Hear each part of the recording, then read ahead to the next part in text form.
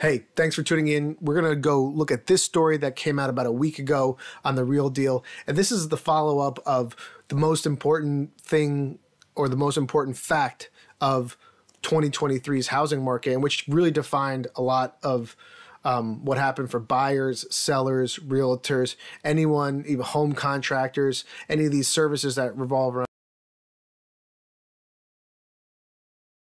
2023 had some volume in terms of transaction for existing home sales. In 30 years, contracts closings fell 1% in December. This is according to the National Association of Realtors. So for the last 3 decades, the lowest volume, that's even less than 2008, notching in around 4.0 million existing home sales.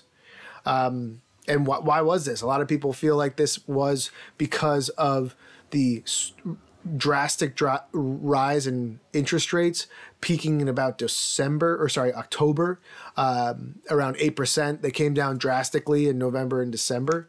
And the median home sale price of existing homes rose 4.4% year over year in December to $3,820.60, and then it peaked at $389 earlier in the year.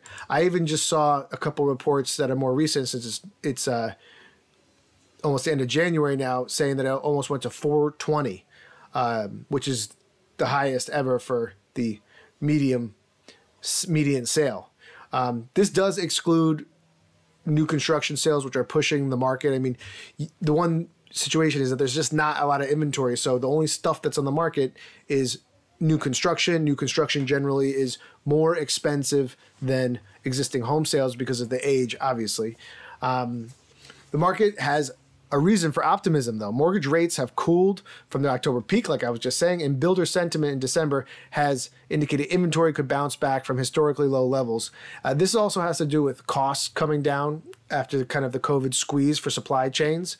The last month's sale looked like they will be at the bottom for inevitably turning higher in the new year, which is true. All cash buyers continued to climb to the market, accounting for 29% of all purchases last month. Wow. Up 2 percentage points from November. All the regions tracked by NAR year over year dips in home sales, but not all experienced the same over month to month. In the West, sales jumped 7.8% from last month, while sales plummeted 4.3 and 2.8 in the Midwest and South. Didn't really change in the Northeast, I guess. For all sale inventory that ended last month, there was 1 million homes, falling 11.5% in November, but up 4.2% year over year. So inventory, that's the thing, is that the inventory, even though there's not a lot of transactions, you'd expect the prices to decline, but that has just not been the case. So my predictions, I think next year this is going to get, we're going to definitely see a lot more transactions. So my just personal experience the last 60 days, as soon as these rates dropped, I saw a lot more buyers who were working with me 1 year, 2 years ago, decided to hold off, come back, say they want to buy. Open houses since November have been very busy. A lot of the places that we put offers in had multiple offers.